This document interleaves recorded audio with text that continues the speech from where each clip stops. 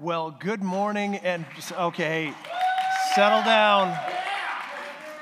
I will pull this church over right now.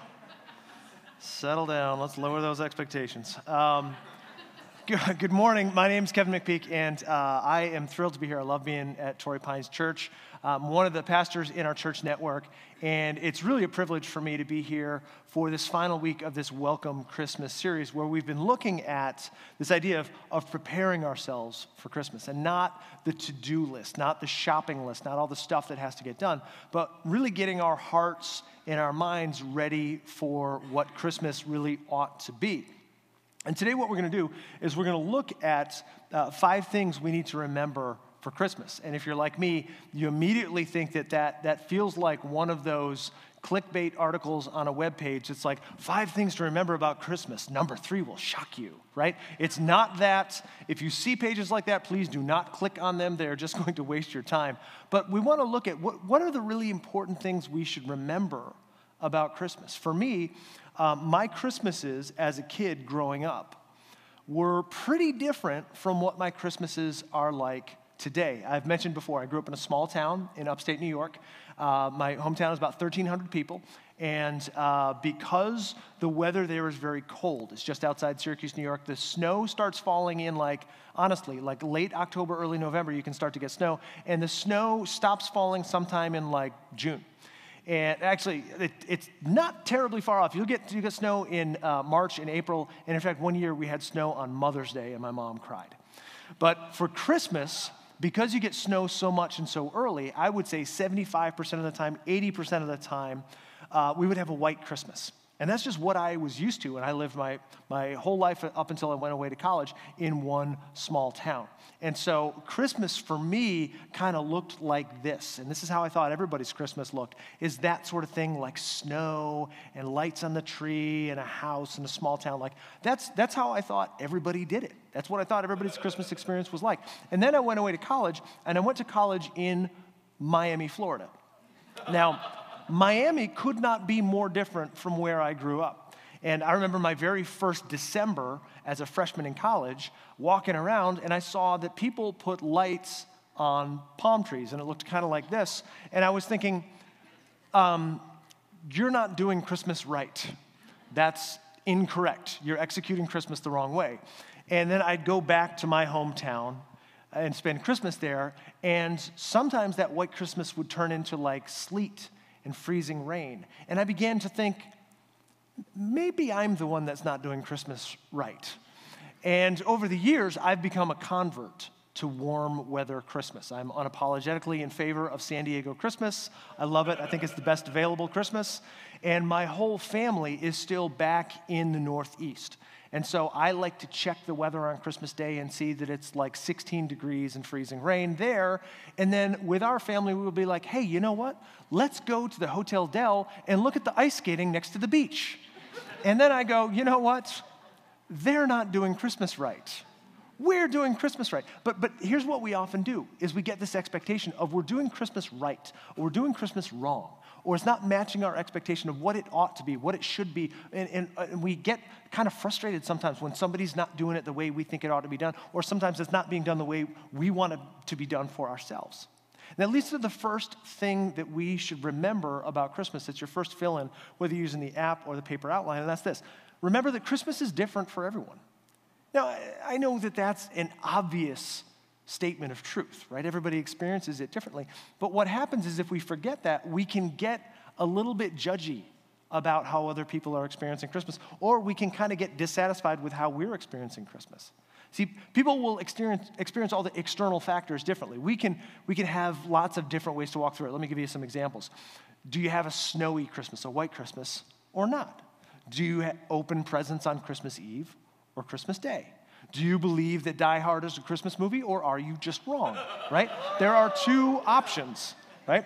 And honestly, all of those are pretty insignificant. Really, they are. They're insignificant differences in the grand scheme of things about how people experience Christmas differently. But there are more significant ways that are different for people. So, for instance, for some people, Christmas is really a time of joy and family. But for other people, it's a time of real loneliness and isolation. For a lot of people, Christmas is a time to be reunited with loved ones that you haven't seen all year. But for a lot of other people, Christmas is a time that there's that empty chair at the table that just reminds you of that person you lost. For some people, Christmas is this great reminder of like the joy of being a kid and what Christmas was like when you were a kid. But for other people, Christmas was really hard as a kid. And every year you kind of stir up some of those painful memories. For me, Christmas as a kid was kind of emotionally loaded. It was a little challenging and difficult for me. My parents split up when I was 6, and what they had agreed to was that I and my siblings would spend Christmas Eve with my dad and Christmas Day with my mom. And I remember some of my friends were like, oh, that's so cool, you get to have 2 Christmases. That's not really how it felt. What it felt like was I had 2 kind of half Christmases. Like it never really felt like I got to experience the whole thing. So for me, Christmas was kind of a complicated thing, even as a little kid. Like how do I navigate how I feel about this? And there's this larger truth for all of us in the middle of it, whether Christmas is this nonstop fun fest for you, or you kind of go, oh, this is going to be hard for me this year. There's a commonality that we do share across all of our experiences, which is this. It's the second thing we can remember. It's Jesus is the same for everyone. See, Christmas is all about him. And I know that seems obvious, but it's so easy for us to forget. And in the middle of that, Jesus is the same for everybody. It's all about him. And I know some people, they get really bent out of shape about the commercialization of Christmas. And it's just, it bothers some people that, there's Santa and the reindeer and they just want it to be about Jesus. And I understand that. But I'm grateful that Christmas is such a cultural touchstone for people. Why? Because it gives you a chance to talk about Jesus. It's a connection point for Jesus. So we can, I think, lose track of the original meaning of Christmas, but sometimes I think even in the church we sometimes lose track of the original meaning of Christmas.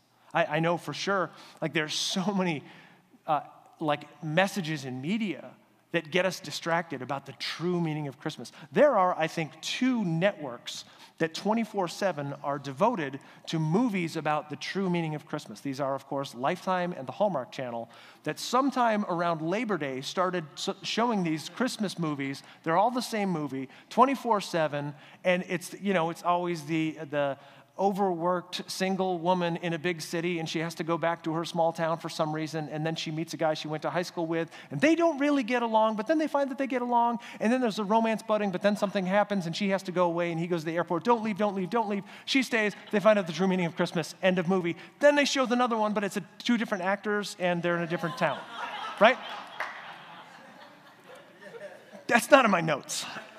It's true. If you've ever watched those movies, if you've seen one, you've seen 8,000 of them. And if you've seen 8,000 of them, you've actually only seen one.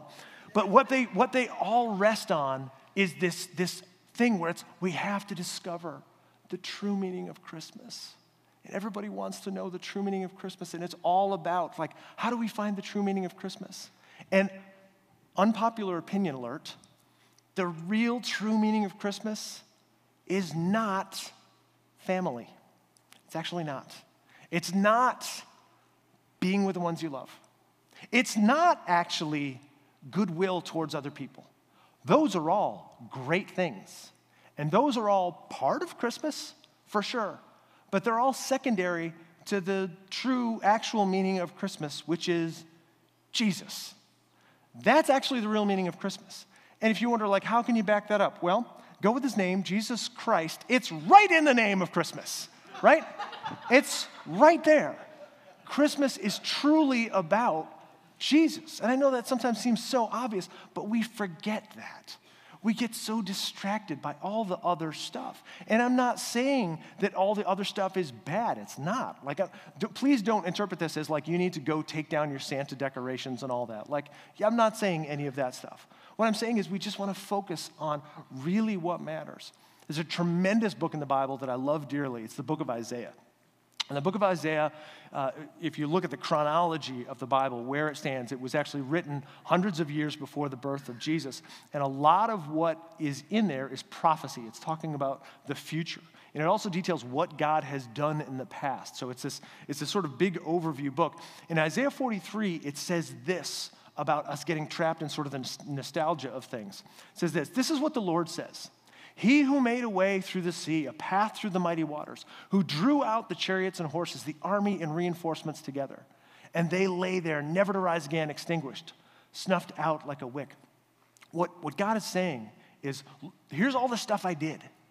Here are all these things I did for my people.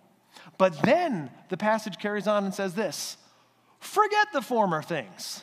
Do not dwell on the past. See, I'm doing a new thing. Now it springs up. Do you not perceive it? I am making a way in the wilderness and streams in the wasteland. And that's a really fascinating passage of Scripture, because if you think about what's being said, it's this litany, this catalog of this is what God did. And he details all of it. And then he says, now, forget all that. I want you to focus on a new thing. And you can read that and go, oh, okay, well, which is it? Are we supposed to remember those things, or are we supposed to forget those things? And here's what I'd suggest. It's really about not being held captive by the past. It's about not getting so caught up in what happens that we forget who made it happen. That's the important thing that we look at. It's not about remembering the events. It's about the author, the actor in the middle of those events. He who made a way in the sea. So it's saying, forget the things, forget the stuff, but remember who's behind it all. In other words, this brings us to the third thing we want to remember. Remember who Jesus is. There's an earlier passage in that same book of Isaiah, and it details some prophecies about the Messiah. Now, I just used two words that if you're new to church, you're kicking the tires of faith, you may not know exactly what I mean when I say that. So let me explain what I mean. When we say prophecy, what prophecies are statements of what will happen. Okay, so biblical prophecy is this is a thing that is going to happen in the future. And sometimes it's the near future. There can be prophecy that happens very shortly after the prophecy is spoken, or there can be long-term prophecy. The book of Revelation is full of prophecy that's all, a long time after that is written when it's going to come to pass. But the point of prophecy is these are things that are going to happen. And when it's prophecy about the Messiah, let me explain what the Messiah is. The Messiah is this long-awaited Savior and deliverer of the Jewish people. Okay, so they've been waiting so long for this Messiah. And in the book of Isaiah, it has very detailed descriptions and predictions about the Messiah. And the reason this is important is it gave people sort of this blueprint to go, okay, whoever fulfills this, whoever does these things will be the Messiah. So we should look for these characteristics in someone, and then we'll know that they are the Messiah. And this passage may be familiar to you because it's one that's referenced a lot around Christmas. It says this in Isaiah 9:6. For to us a child is born, to us a son is given, and the government will be on his shoulders, and he will be called Wonderful Counselor, Mighty God, Everlasting Father, Prince of Peace. Now, some of you may know that I'm a little bit of a music nerd. Now, all of you know that I'm a nerd. You can tell just by looking at me. But the music part, you might not have been aware of. But I actually have my bachelor's and my master's degree are both in music. I've spent a lot of my career as a musician. I actually have been a full-time college music professor. I love talking about music. I love thinking about music. I love listening to music.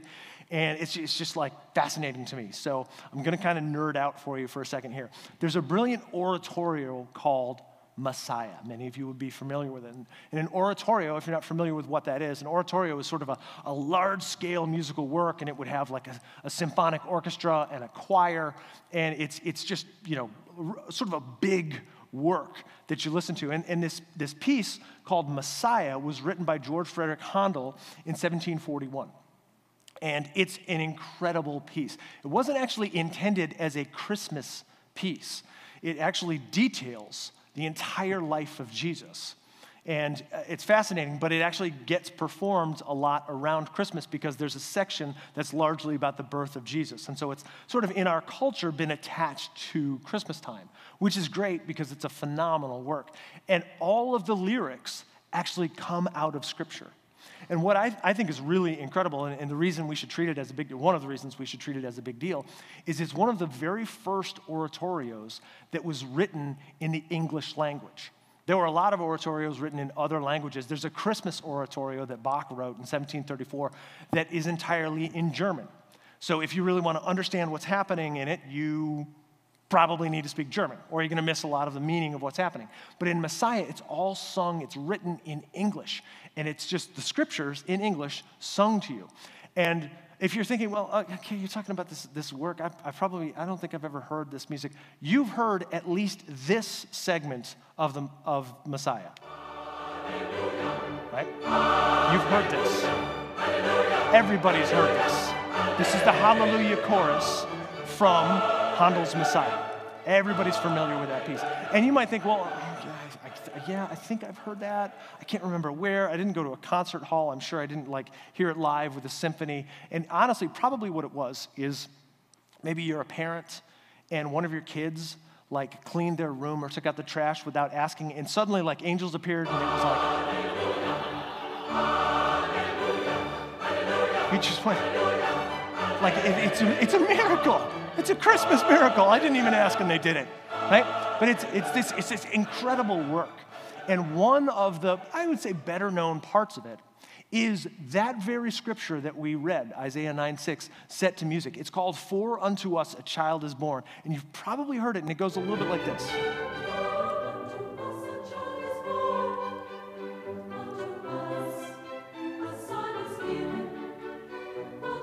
So it's all of those words of Scripture, these prophecies. And if you listen to it, you'll hear all these lines start to intermingle. And it's really brilliant writing, brilliant music. And it then jumps to saying what these names are, these titles, these descriptions of Jesus, of the wonderful counselor, the Almighty God, the Prince of Peace. And it sings them like this.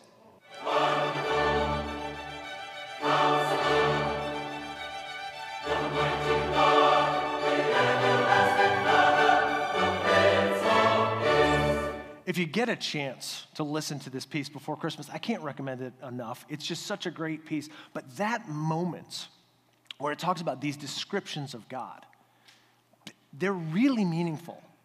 And I don't want us to gloss over. I don't want us to just kind of zoom past that. It talks about wonderful counselor. Now, when you and I say wonderful, what we mean is, that was really good. Hey, how was your vacation? Oh, it was wonderful. It was a really good vacation. When Scripture says wonderful, it means something bigger than that and actually more literal than that. It means that we would be filled with wonder because what we are seeing, what we are experiencing is beyond human comprehension, that it truly fills us with wonder. And this notion of a counselor, it's not like a therapist or a guidance counselor. Those are good things. It's this notion of a majestic ruler giving us wise advice. So you put this together, this wise advice from a majestic ruler that defies comprehension. That's the wonderful counselor that it speaks of. And then it talks about mighty God. Please do not miss the importance of this. This is an incredibly significant theological statement that's being made in Isaiah 9:6. It's saying that this person that would be born, this Messiah, would be mighty God. People will say, I like Jesus. I think he's a great moral teacher. I think he had a lot of good things to say, but I don't think he was God. Well, here's the thing. At least according to Scripture, that's who he claimed to be. There's not a lot of middle ground on that. And Isaiah 9:6 says this Messiah would be mighty God, born as a person, but also fully God at the same time. And it's an incredibly significant claim to make about someone. And then it describes him as an everlasting Father. And that, in and of itself, there's a subtlety to that I think we shouldn't miss.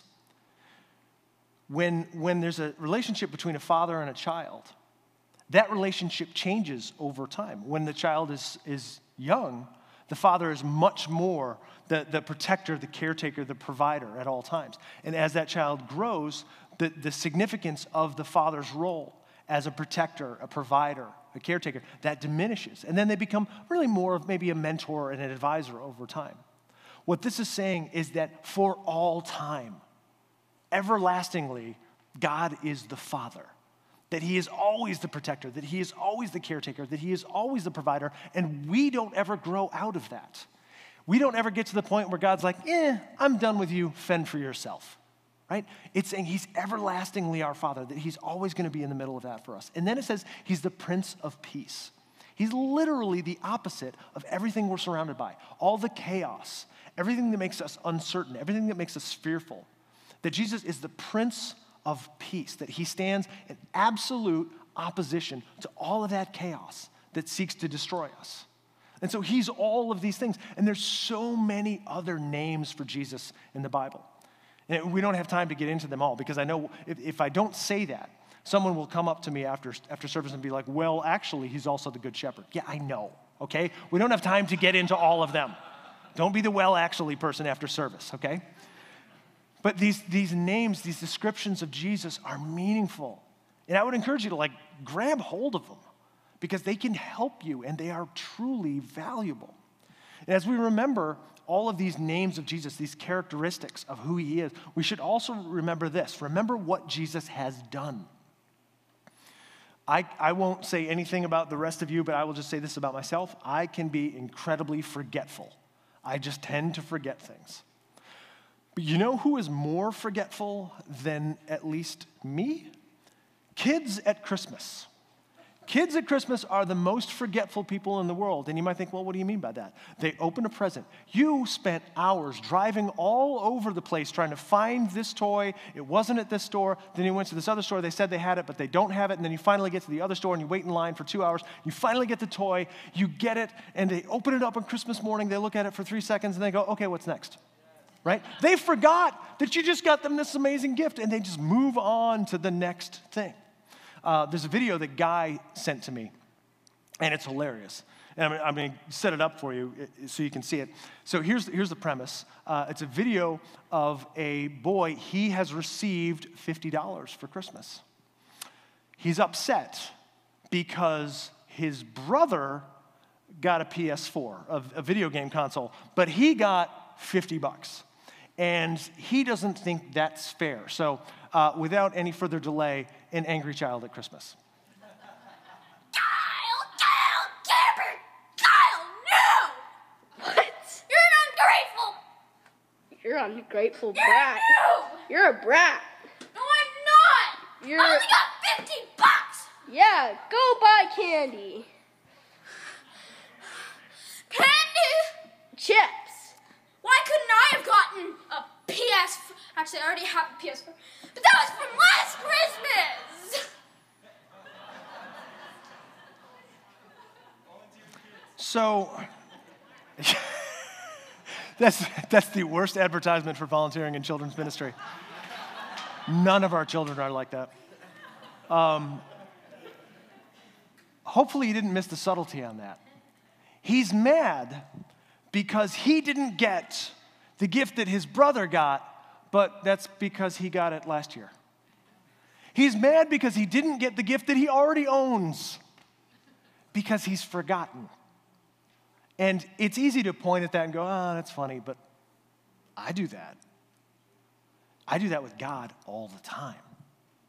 I do that with God when I see something good happens in somebody else's life, and I'm like, well, how come that didn't happen for me? Oh, wait, it did. I just forgot.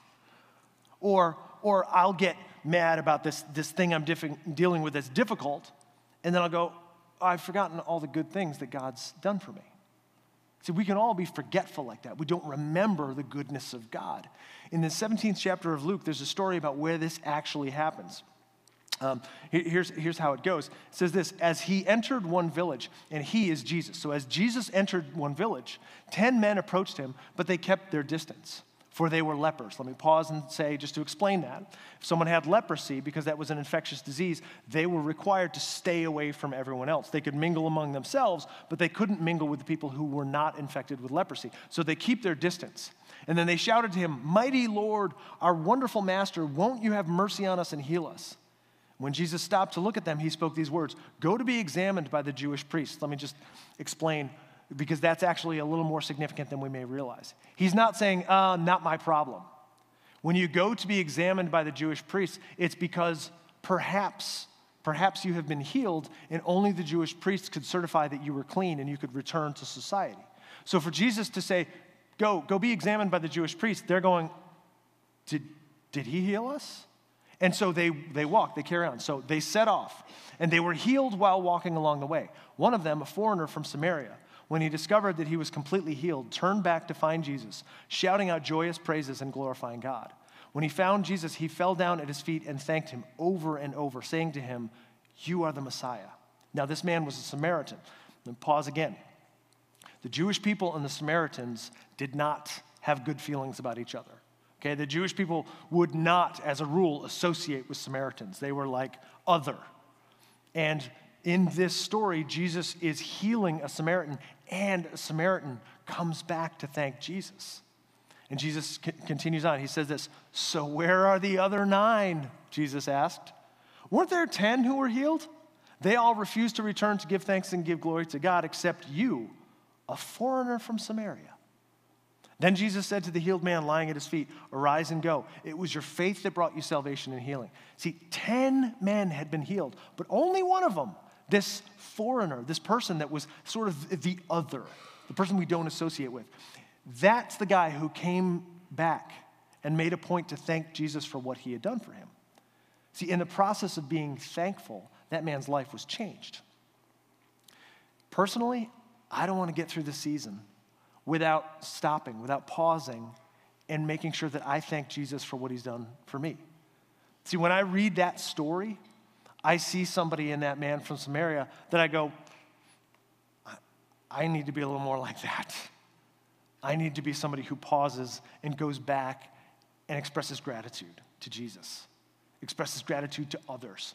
Somebody who just pauses and is more grateful. I want to be a pauser. I want to be a go back and thanker. But sometimes I'm not. And that's one of the reasons, unapologetically, I'm grateful that we have that Christmas offering that Pastor Mingo was talking about earlier. It's an opportunity for me to go back and be grateful, to express my gratitude and say, "God, you have made such a difference in my life and in the life of my family." And I want to express my gratitude by just being a part of the good work you're doing. And so that's why our family is a part of it.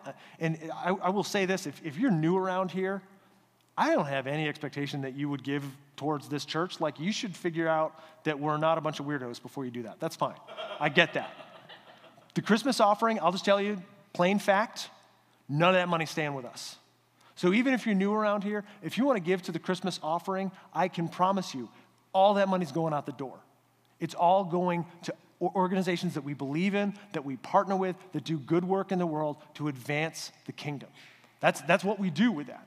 And so you can give to that, and great things will happen. And it's a way for us to express our gratitude. You can check out all the info in your program, but I'll just tell you, it's one of those ways we can express gratitude. There's another scripture that talks about someone expressing gratitude to Jesus. And the story we read in Luke just a moment ago, it's similar to a story in chapter 5 of Mark. In chapter 5 of Mark, Jesus has just healed a man who was possessed by a demon.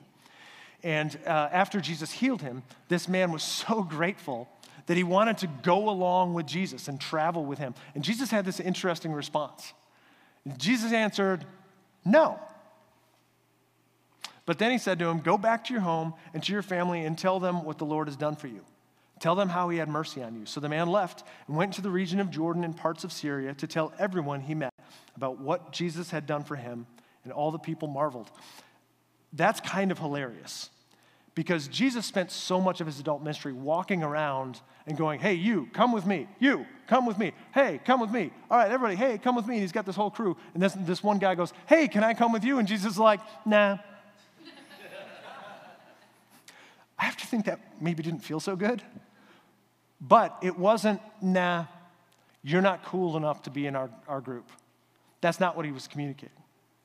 What he was communicating was, "No, I have other work for you. And the work I have for you is that you go back to your people. Tell them what has happened. Because they will believe it coming from you." Because they knew, the people he was coming from, they knew he had been possessed by demons. They knew this man was not right. And then he comes back and he's different, and they're going to go, "How did this happen?" "Well, let me tell you about Jesus." See, what happens to us through Jesus is not stuff that we keep to ourselves. And that brings us to our fifth thing that we need to remember this Christmas season. And that's this: what Jesus said, and then talk about it. Christmas matters because it's the dawn. It's the very beginning of the story of Jesus being among his people. The whole point of Christmas is Jesus being among the people he loves so much. All of us. You probably know the Christmas song, O come, Emmanuel. And Emmanuel means God with us. We actually sang a song earlier in the service, God with us. That's what Emmanuel translates as. That song is a prayer, O come, God with us. It's this request that God would be among us. And what we ought to do is extend an invitation so that other people can experience that same thing. As we head into the final days before Christmas, I want to challenge you just a little bit. Here's the challenge. This is a season where a lot of people are looking for hope, and they're looking for encouragement. And they're alone, or they're experiencing the Christmas season in a way that it wasn't what they were expecting or hoping for. And so they're discouraged. And they're looking for encouragement and hope and a place to belong. And I know a place where they can experience that. It's here. It's this church. And I know that because I've seen it. This is a place that welcomes people and encourages people. And so here's the challenge I want to give you is, would you be willing to invite somebody to come for a Christmas Eve service? See, there's 2 times a year where people are more open than any other time of the year to attending a church service. That's Christmas and Easter. That's why we have so many CEOs that attend our church at that time. That's Christmas and Easter only. That's what that means. Some of you will get that joke later. You spell it out. But here's the thing. People will be more open to receiving that invitation at Christmas. And so you can invite people. I'll push a little further. You should invite people. That's something you should do. Now, it doesn't have to be this pressure-filled, like awkward, uncomfortable thing. Please don't make it that. Let me give you 3 simple things that you can do to just invite people to be a part of Christmas services this year. Here's the first. You can do this right after service. Go take a selfie of you, or go take a selfie of you with your family in front of that super cool Christmas tree that we have on the fountain that you can see at night from space, okay? Go take a picture in front of that thing, post it on social media, and say, I'm so looking forward to Christmas Eve services at Torrey Pines Church. I'm going to be at the, 3 p.m. service, 5 p.m. service, 7 p.m. service, whatever. I'd love to see you there. Post it. That's just a way to let people know, hey, I'm going to be there, and I'd love to have you join me. A second way that you can do it is think of somebody you know who might be a little discouraged this Christmas. Maybe they've had a hard year. Maybe they've experienced a loss. Maybe they're lonely. Invite them to come to service with you, and then sit with them, be with them. A third thing you can do is just take that invitation card in your program that we said, it's actually not for you to hold on to. That's for you to give away. And give it to somebody who could use that message of encouragement. It's a coworker, or maybe it's somebody at school, or a neighbor, or a family member. And then when you invite them to come to service with you, here's the thing. Sit with them.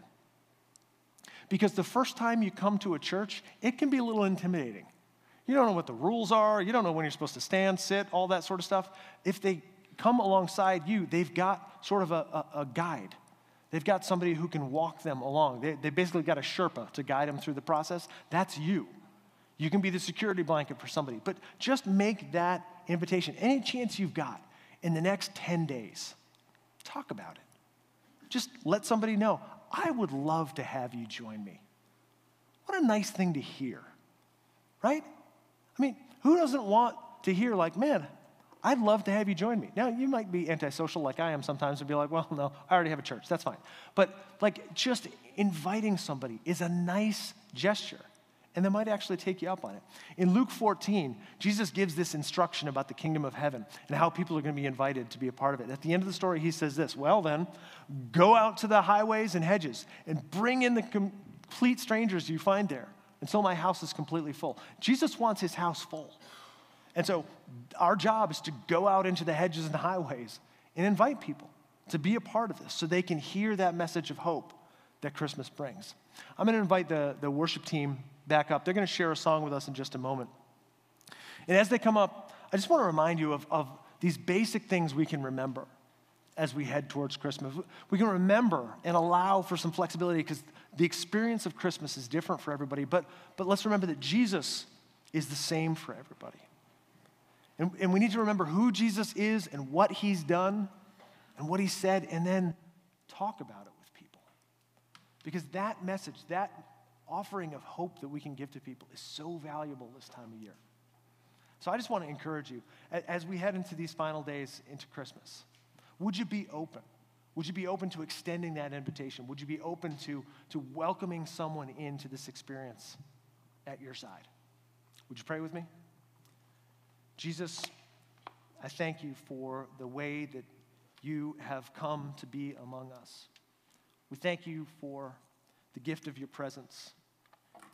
Lord, as we approach this Christmas season, we pray that we would be open to what you're doing, that we would heed your voice, and that we would be inviters, that we would be bringers, that we would be encouragers, that we would be people who would pause. We would say thank you to you, and then, Lord, we would extend invitations to other people. We thank you for what you're doing.